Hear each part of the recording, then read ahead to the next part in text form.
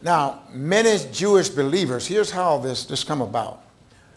Many Jewish believers had stepped out of Judaism into Christianity. Now, for them to have been for birth for 1,500 years, all they knew was burnt offering, sacrifice, the religion, the duties that they learned from the tabernacle, and that was all they knew. Now, Jesus come with a new way, and they call it Christianity.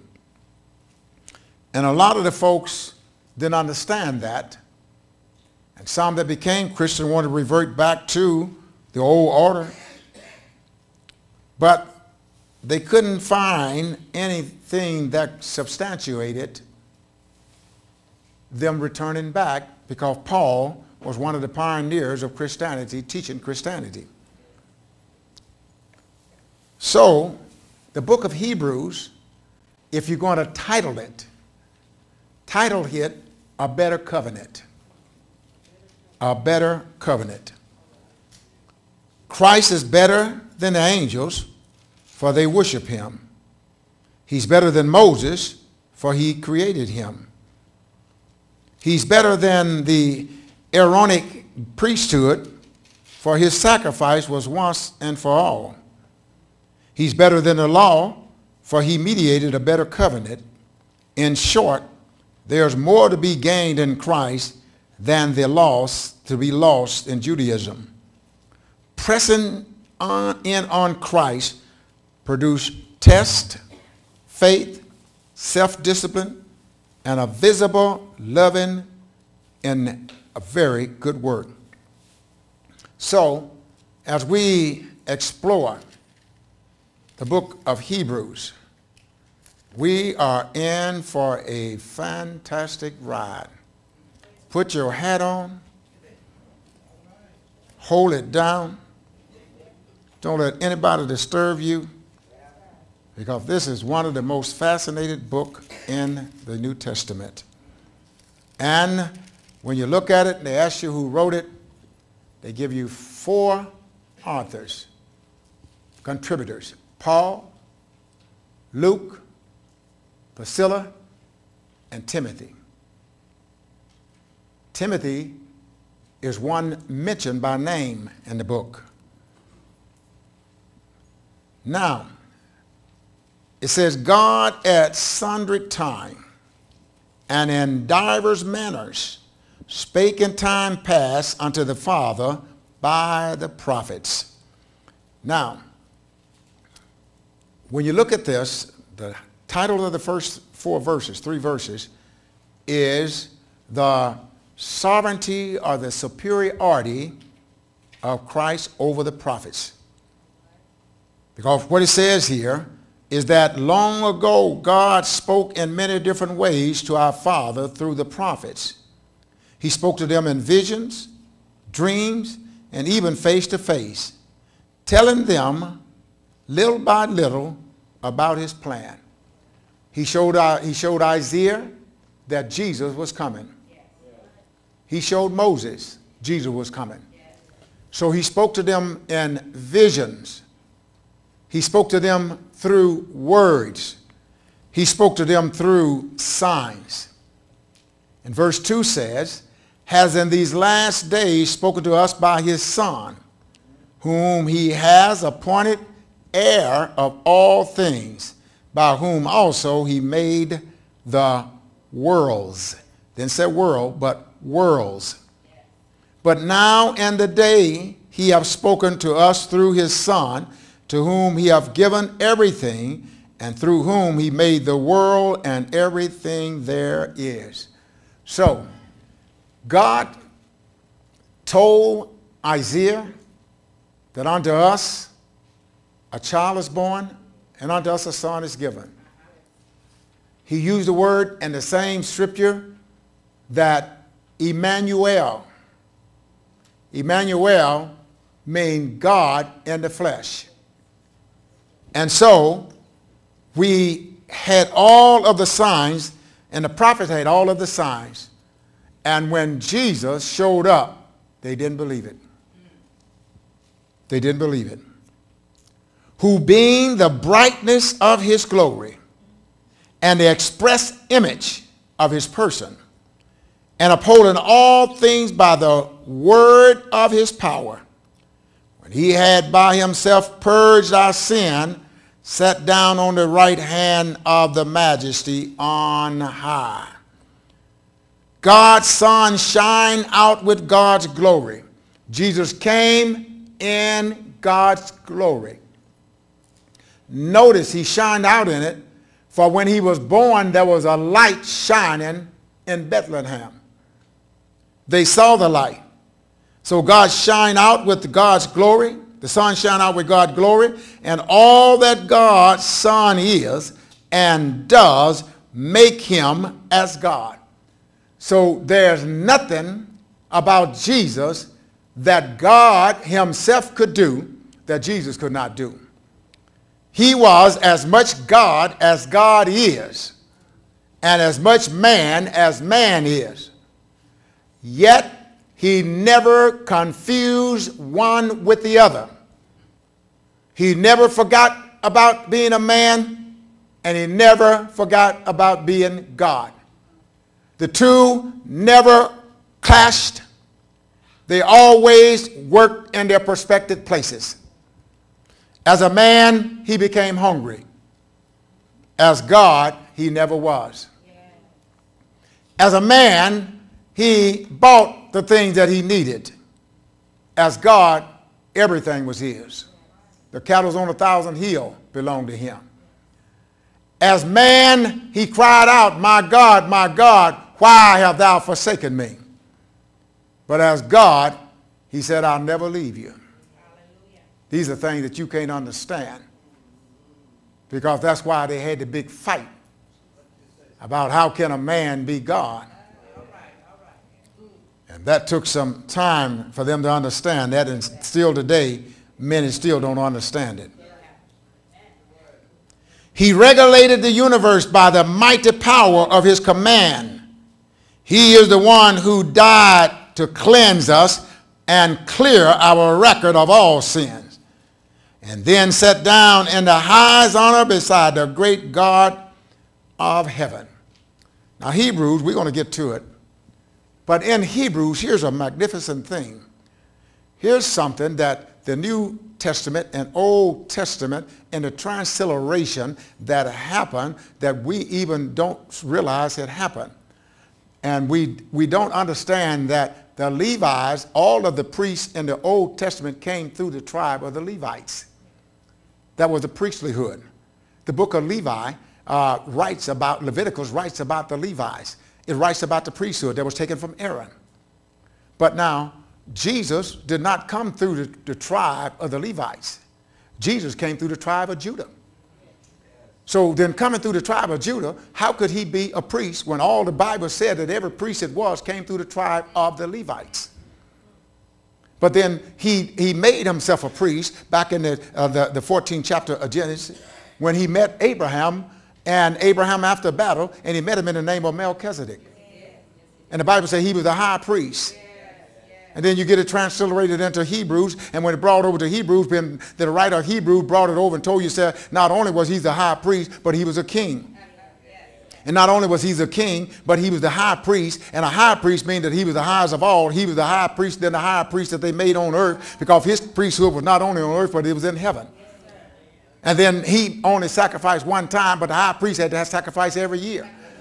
And so he was a priest not after the manner. See, Jesus was not a priest after the manner of the Leviticus, because then he'd have been a priest after man. But he was a priest after the manner of Melchizedek. And Melchizedek was not a priest after the manner of man, but he was a priest of God. Matter of fact, Melchizedek never had a beginning and never had an end, and he was never born. Y'all, I'm losing it. So Melchizedek then was Jesus in the flesh in the Old Testament. And Abraham paid tithes to him and had communion with him. Well, Lord, I lost him, but I'm going to try to bring him up. Then we get to verse 4. We just looked at the superiority of Christ over the prophets.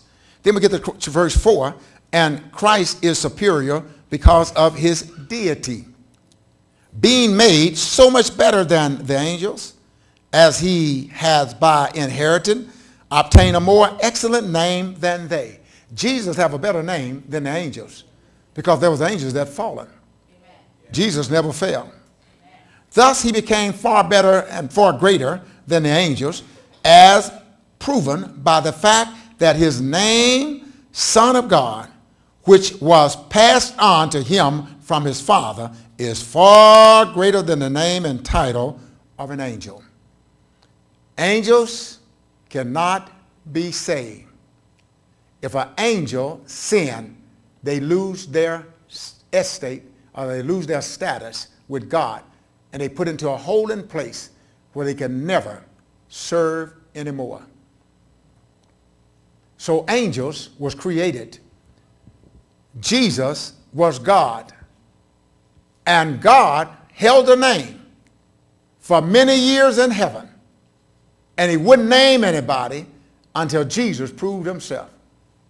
And when Jesus proved himself, that name that no is above every name, and they were looking for the name, they was waiting for the name, and they put in a stride names to God: Jehovah Jireh, Jehovah Shalom. All of these names they ascribed to God, but that was not Jesus. When God got ready to bring Jesus through the flesh, he named him himself. He said, "Thou shalt bring forth a child, and his name shall be called Jesus, for he shall save his people from their sin." And the name Jesus is the transliteration of the name Joshua. Joshua in the Old Testament's deliverance, salvation. Moses brought the peoples almost to the promised land. Joshua brought them there, and Joshua delivered them in the property into the hands of the tribe.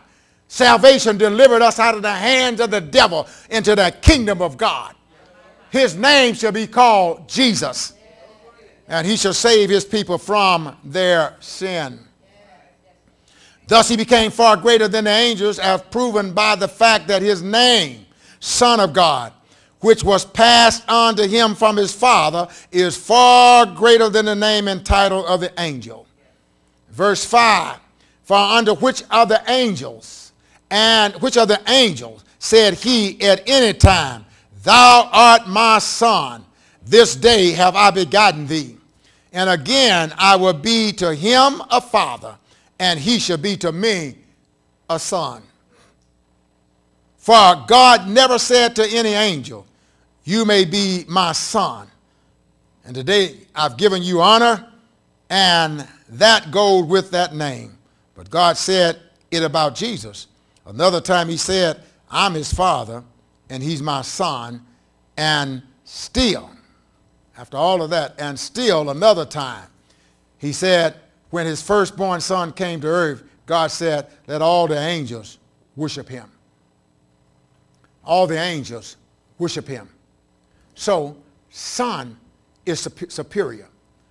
Now, I want to interject this because many of you have been told, if you haven't, you meet a group of folks, and I'm not fighting that group of people. I'm just going to say their doctrine is, if you have not been baptized in Jesus' name, you're not saved. Regardless of what you do, you're not saved. Okay. If they would understand the Bible and not allow a dictation, a wrong exegesis of Scripture, confuse them, like the folks are confused coming from the old to the new, they wouldn't say that. Because Jesus said himself, "If you have seen me," when Philip said, "Show us the Father, and it will suffice us, it will satisfy us." He said, "How long have I been so long with you, and yet you don't know me? I'm in the Father, and the Father's in me. And the works that I do, I don't do them of myself, but the Father in me, he does the work." He said, "The Father and I are one. Lord, make them one as we are one." So I cannot be baptized in the name of the Father and Son and Holy Ghost and leave Jesus out, because Jesus is the Son. Now, my son is my son. If I called him Garen, if I called him Patrick, if I called him Frederick, they are all my son. Now, if somebody say those are hardened boys, those are hardened boys, they are. They just got a prefix of another name. But their given names are hardened. They was hardened before he was a Garen. Because hardened is who I am. Jesus was God before he gave him the name. Because God is who he is. Oh, y'all gonna like me on this. So if they understand who God is, they understand then that his son is him. And so if they say Father, baptizing you in the name of Father, Father is a title. Son is a title. Holy Ghost is a title. But we all use titles. And if I use a title, the person, the pronoun, if I say that's my son, that means that that title is that I begotten him. He's a hardened. Y'all ain't going to talk to me. And nobody in here, if I said that's my only son, nobody going to say he's not a hardened. And if anybody said they baptized him in the name of hardened, they know then that was a part of my son. And they're going to say, well, wait a minute, he can't be baptized in the name of hardened because he's not a hardened. That was the title. That's his daddy. And his daddy is not him. Well, I am him because if it had not been for me, it wouldn't be no him.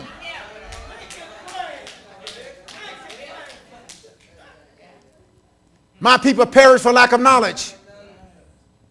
And so we have to understand. That's why I'm not a fighter. I simply want to exegete scriptures. I simply want to bring them out. And I don't want to use a scripture and take it out of his sitting to make it fit me. Because that's called wretching the scripture. That means I'm twisting it to make it fit me. Verse 5. For unto which of the angels said he at any time, thou art my son, and this day have I begotten thee. And again, I will be to him a father, and he shall be to me a son. He never said that to an angel. Never, never. Verse 6. And again, when he bringeth in the first begotten into the world, he said, and let all the angels of God worship him. Now, Jesus was not born. He was begotten. Begotten. Be is the fulfillment of being. Oh, Jesus, help me here. Somebody had to be before you can be gotten. So God was be, and he begotten himself out of himself. Okay, I'm losing somebody. Wait a minute. Is be the beginning? You can't have a beginning without be. You can't be in without something being. And so God was the beginning. In the beginning was the Word, and the Word was with God, and the Word was God. Now, when I use the word with, it means that something pertain or something belong. So if in the beginning it was a word and another something was with the word, and whatever was with the word became the same as the word, and the only way it could become the same, it had to be the same from the beginning. And the only way to distinguish so we could understand it, they had to put some distribution of name, attributes of names on it. So he said, I'm going to call myself Father. I'm going to call my son, Jesus. And I'm going to call the other part of me the Holy Ghost. So the folks think there are three and there's only one. And so no mathematician has ever been able to figure out how can you have three in one.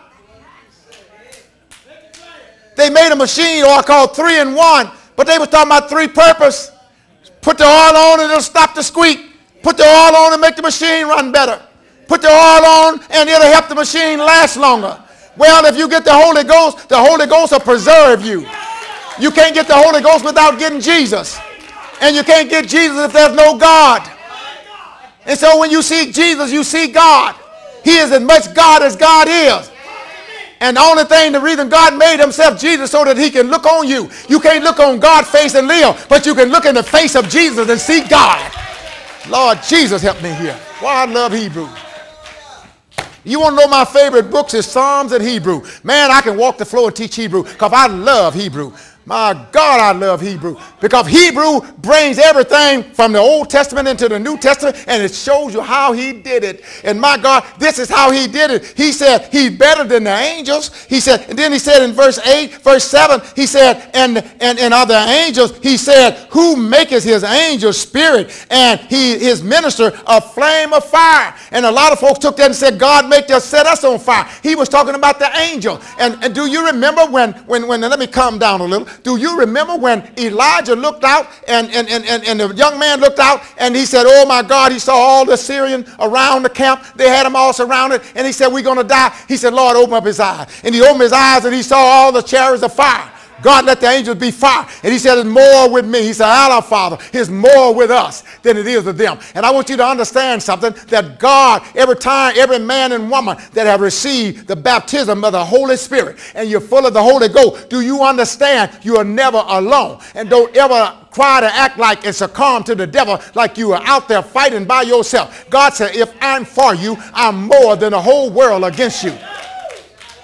And you got to understand that greater is he that is in us than he that's in the world. The angels have to obey God. Now, don't ever pray to an angel. Don't say, God, I'm praying, I want Gabriel to. No, don't ask them for it. All the angels do is look into the face of God. And when you need some help, and if you need an angel, the angels is already there. Because they're looking into the face of God. And when they look into the face of God, if God said, go down and help him, the angel is already there. And the only difference in an angel and us, our angel can appear and disappear. And we cannot disappear. But one of the things the angels don't like us because the angel cannot cry, I've been redeemed. Because our angel cannot sing the song, I've been redeemed. Our angel cannot be redeemed, but I am redeemed. I am redeemed. I said, I'm redeemed. I said, I'm redeemed. I'm redeemed. I'm redeemed. I'm redeemed. Hallelujah. Glory to God. Glory to God. Glory to God. Oh, my God. Now, watch how the writer put this. He says that God speaks of his angels as messengers, swift as the wind, and as servant made of flame and fire. But his son, he said, your kingdom, O God, will last forever and ever. His command are always just and right. Always just and right. Always just and right. Verse number 9. He said, well, let me go back to verse 8. But unto the Son, he said, thou throne, O God, is forever and ever. A scepter of righteousness is the scepter of the kingdom. Now, notice what he said. He said, a what? A scepter of righteousness. That means what? The lawgiver. Yes. That's what the word scepter means, lawgiver. Yes. When in the Old Testament, the king had a rod. The king was the lawgiver. If he raised the rod, you could approach him. If he didn't raise it, you couldn't come. If he pointed the rod at a law, that's what happened. You die or you live. So he said the scepter is the lawgiver. And so the angels were not the lawgivers. My God, look at this. Look what he said now. Thou have loved what? Thou have loved righteousness and hated what? Iniquity. Therefore what? Well, let me go back to verse 8. But unto the Son, he said, thou throne, O God, is forever and what? A scepter. You are the lawgiver of what? Righteousness is the what? Scepter of thy kingdom. You rule your kingdom with righteousness. Verse 9. Thou lovest righteousness and hate iniquity. Therefore, God, even thou, God, have anointed thee with the oil of gladness above thou fellows. They are above angels. Jesus have an anointing. Matter of fact, his anointing is so great they called him the Anointed One. Yes. Yes. The Anointed One. Yes. You know what the word anointed means? Write it down. Yoke destroyer and burden remover. What did I say the word anointed mean? Now I didn't say yoke break. Somebody said he break the yoke. You break it, you can put it back together. Yoke is anything that burden you down or hold you together to something. Like they did the oxes. They put one ox with another ox and they yoke them up together so he couldn't get away and the other couldn't. But that's why so he don't say break the yoke. Destroys it. Destroys means to annihilate. So when the anointing destroys the yoke, and it do what? Burden remover. It removed the burden. So whatever's weighing you down, the anointing destroys it and removes it. That's why we can say we've been redeemed. Because the burden of sin is not on us anymore. And the yoke that held us together with the devil is not there. He destroyed it. He destroyed it. He is the anointed one. And what the church needs is to get the anointing. And when they get the anointing, they're going to find that burdens will be removed. And they're going to find that yokes have been destroyed. Things that held you back. Things that held you connected to stuff that you didn't want to be connected to. The drugs that man said I can't get free from. I just left the re-entry program before I came here. And they were just, they're just so eager to learn. They just need somebody to give them a talk as they can make it. You got to let folks know they can make it. With Jesus, we can make it. We're better with Jesus than we are alone. You can't make it on your own, but you with Jesus, you can make it. And so they need that yoke destroyed. They need it destroyed, and they need that burden lifted. And that 45 minutes I spend with them, that's what I instill in them, that they can make it. And they have hope. They have hope. And they have desire. I went there last week, and I missed the week before, and somebody had told one of the guys I died, and he was crying when I walked in the door. So I didn't think I was going to see you anymore. I don't know, was he hallucinating or what? Verse number 10. And thou, Lord, in the beginning have laid the foundation of the earth, and the heavens are the works of thine hand. They shall perish, but thou shalt remainest. They all shall wax old, as doeth a garment. Heaven and earth shall pass away, but thy word shall remain. So do you understand? In heaven, we will be governed by the same words. There won't be new words. Not one jot, dot, or tittle of God's word is going to pass away. What is the dot? The little mark you put over the I. What is the tittle? The little cross on the T. Not that much of God's word is going to pass away. It's going to remain the same. It's going to remain the same. Verse 12. And as a vesture, now notice what he's saying here. As a vesture, as a cloak shall thou fold them up, and they shall be changed, but thou art the same, and thou years should not fail. That means as the world grow older and be destroyed, Jesus will never change. Jesus will never change. Now let me let you in on a revelation that the Lord spoke to my heart about. And that's why we have to sort of be careful. And something that humanly you can't understand. Because when they said the baby Jesus, he was a baby and yet a man. Okay, y'all don't understand me on this side. Let me go here. The baby Jesus, he was a baby in flesh, but he was for as old as he was ever going to get in God. As a baby, he had birthdays. As God, he never aged. Okay, let me go back. Y'all don't understand on this side. As a child, he grew in wisdom, knowledge, and understanding, and in stature. As God, he never grew 1 inch.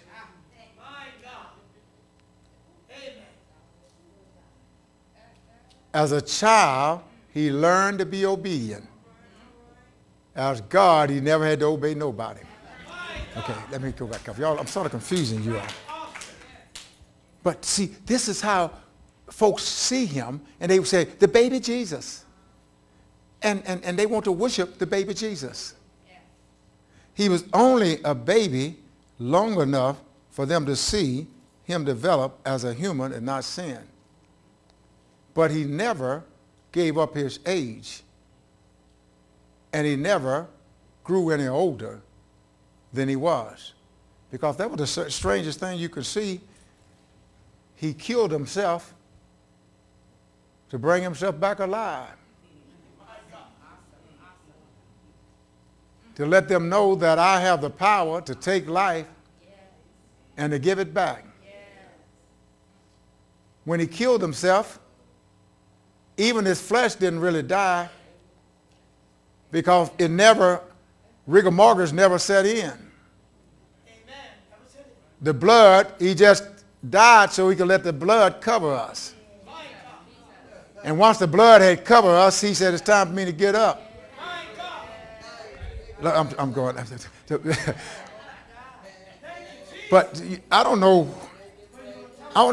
when y'all read the Bible, you got to learn to read the Bible and to let God take you by the hand and take you back in the back room and show you how this stuff happened. And don't just read the top. You'll never learn how to make a cake just following Betty Crocker's Pillsbury recipe. Because all they tell you, add an egg, milk is already in it, add an egg, water, set the oven for 400 degrees or 375, let it bake for 45 minutes and take it out. All you did was follow instruction. But if you want to know how she did it, then you got to go to the bakery. You got to go to the factory and say, okay, I got to see what Betty Crocker put in there. How much of flavor she putting in for this cake mix? How much of baking soda she putting in? How much of sugar that they're using? And how many eggs it takes to make this thing? And then you're learning what's in it. You know what's in the ingredient. See, that's why that when the man Lazarus said to the rich man, said, all I want is the crumb that falls from your table. And that's the somebody. So he wasn't asking for much. Well, he was asking for everything the rich man had, because everything that's in the crumb is in the cake. Okay, so if you get the cake, you getting the whole crumb. If you eat the crumb, you eating the cake, because everything that's in the crumb is in the cake. Okay, all right. I'm just losing you. But wait a minute, is that true? Everything is in the cake, is in the crumb. You just getting a smaller piece, but you're getting the same thing. See, when I was coming up, our mom, we used to argue about this. Who's going to get chance to, and I know some of y'all ain't going to like what I'm saying. Who's going to get chance to what I'm finna say? You get a chance to lick the, put your hand out, all that, they put the cakes in there, and you get a chance to lick the stuff out of there. Anybody know what I'm talking about? Am I the only one? And man, that was good, and it wasn't even done. Now, you was eating it before it was cooked, but it was just as good then as it was going to be when it was cooked. The only thing, it was running then, but when it's cooked, it set still for me.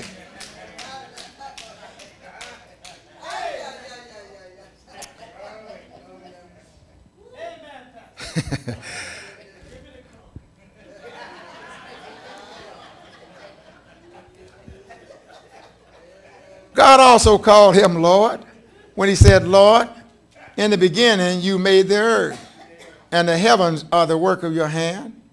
They will disappear into nothing, but you will remain forever. They will become worn out like an old cloth, and someday you will fold them up and replace them, but you yourself will never change, and your years will never end. Somebody said, and that's not the Bible, but that's why I like those sermons that some of the Baptist preachers preach. And they said, they asked Jesus, how old are you? And he told them, said, well, what side are you talking about? On my mama's side or my daddy's side? So my daddy's side, I go way back. But on my mama's side, I'm only 12. Said, well, if you go that far back, and they got mad at him in the New Testament because he said, before Abraham was, I was. Amen. So I'm older than Abraham. He said, we know your father, Joseph. You're not even 30 years old yet. He said, that's on my mama's side. Oh, y'all ain't going to talk to me. Let me go on. I got to finish this. That's on my mama's side. That ain't on my daddy's side. Lord Jesus. But to which other angels said he at any time, sit on my right hand until I make thine enemy thy footstool. Which an angel he ever said that to? Not a one. And did God ever say to an angel, as he does to his son, sit here beside me? He never said that. Last verse.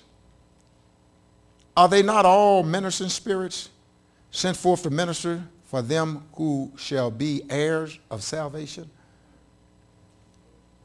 No, for the angels are only spirit messengers sent out to help and care for those who are to receive his salvation.